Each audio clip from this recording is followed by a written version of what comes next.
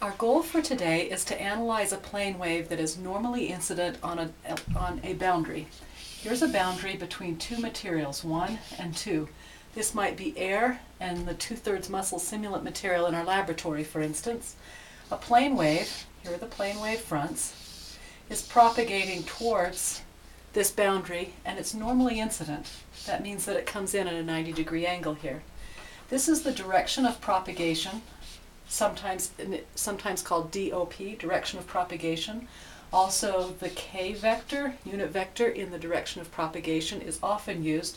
Your book uses a unit vector AP, P for the propagation. This is the propagation, and the field has a certain polarization. The polarization defines the direction that the electric and magnetic field vectors are pointed.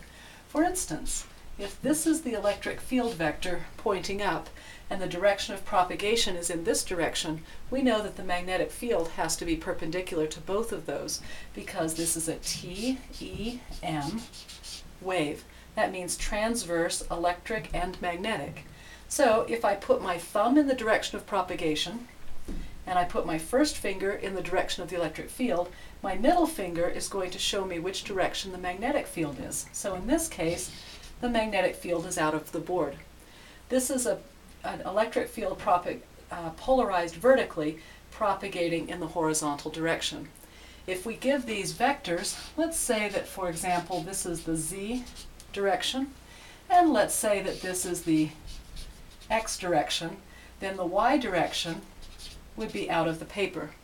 This would mean that the electric field is strictly in the X direction. It means that the magnetic field is strictly in the Y direction, and it means that the direction of propagation is in the Z direction. Some other possible polarizations, let's do another couple. Let's say that we're propagating in this direction, and that this time the electric field is polarized out of the paper. So we put our thumb in the direction of propagation, we put our first finger in the direction of the electric field, our third finger, our middle finger, will show us that the magnetic field is polarized in this direction. Now let's see what happens when this wave hits the boundary and reflects back. So the transmitted or incident field propagates in the positive Z direction, and then we get some transmission, which is also propagating in the Z direction, and we get some reflection, which is propagating in the minus Z direction. So what happens to the polarization of this reflected field?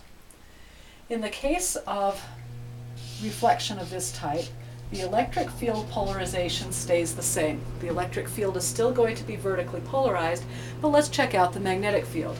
Here's the direction of propagation, here's the electric field. The magnetic field for the reflected wave is into the board. So as soon as we have a reflection, the polarization and the direction of propagation of this wave change. When we're doing this analysis, there are some important things that we're going to be looking at. One of them is the polarization and direction of propagation, the vectors that are involved in this problem. Another one are the various magnitudes. We need to know the magnitude of E and H, also an E and H term here. We need to know all of those magnitudes. The relative magnitude of E and H we're going to find one way, and the transmission and reflection coefficients we're going to find another way. So hold on for the next set of lectures. That's what's coming next.